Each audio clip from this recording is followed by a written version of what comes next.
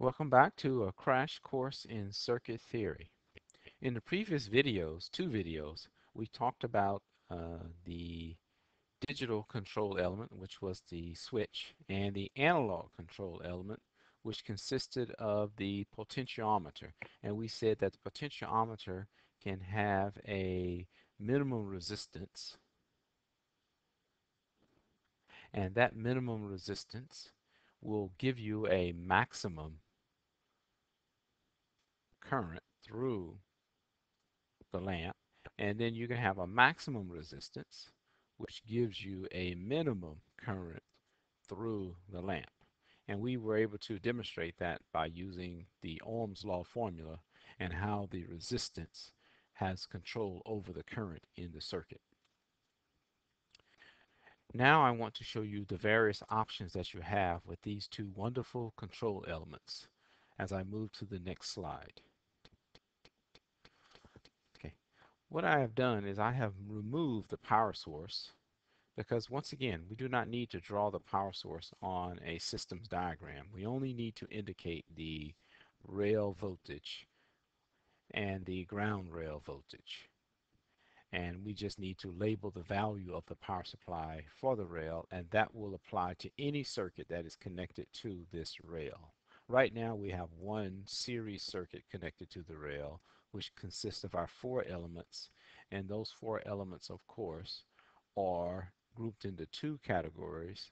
These first two are your control elements, and the second two are your load elements. And we said we added a resistor with this lamp because this lamp may only be a 6-volt lamp. And if it's a 6-volt lamp, we cannot connect this lamp to a 12-volt rail or it will become damaged. So we need the other resistor to bring the voltage down to the 6 volts that's required for the lamp. Now, typically, a user will not see a circuit diagram or even the components. What they will have available to them is an on-off switch, and that corresponds to our R switch component over here. And they would probably have a control knob that allows you to set the position, which will then control the amount of light they will need. Again, if it's in the minimum, then you will probably get a high resistance, give you minimum resistance, minimum lamp current, and minimum resistance will give you maximum lamp current. Now let's talk about the different options that you have with regards to operating your lamp. In order to do this, I have to explain to you that we have to add another element within our observation, and that other element is time.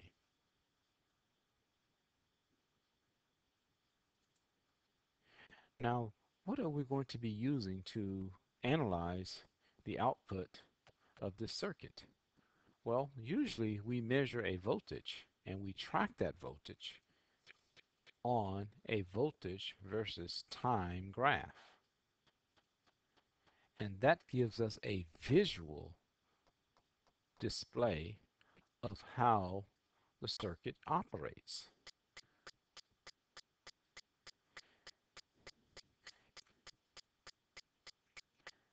So we're going to track some of these voltages.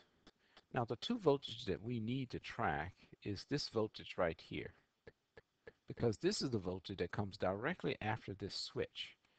And this voltage we know is a digital voltage because we explained earlier that the only options is on and off.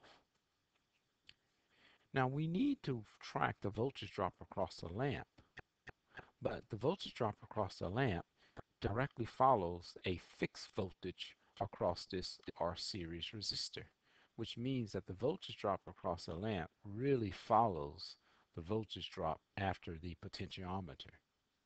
So whatever shape that we get for V out 04 will be the same as V out 03, which corresponds to the output across the potentiometer.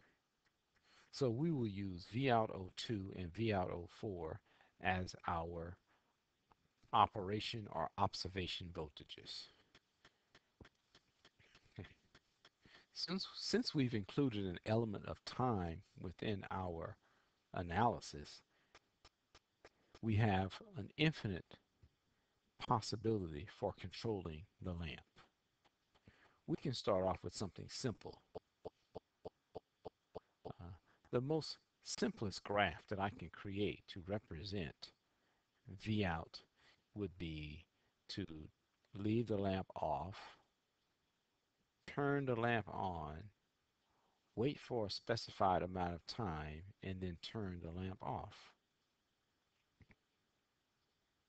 As you can see, this is a digital shape, and this output here at Vout02 would basically be the same as Vout04. It may be at different levels, but the shape will still be the same. Why? Because we're using a digital component to control this output. As long as we use this component, then the output will be at one level, and then once the switch is closed, it will shift to another level and continue until you shift off, and it will go back to the low level. That's the nature of a switch. A switch is digital by nature. There's no other options here. And of course, we would manually use this component to switch between the on and the off positions, the switch.